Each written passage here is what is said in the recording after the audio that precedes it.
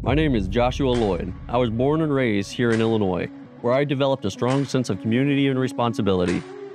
I enlisted in the Army to serve our country, defend our freedom, and protect our way of life. During my service, I had the honor of graduating from West Point. After being honorably discharged, I returned home to Illinois, where public servants disregarded my concerns. I am ready to fight again to restore my community. In Central Illinois, we have a certain grit honed through years of working with the land and navigating economic shifts. We don't easily fall for fast-talking bureaucrats who say one thing and then do another. This is especially important at a time in our country when politicians from near and far try to control our lives, our liberty, and our property.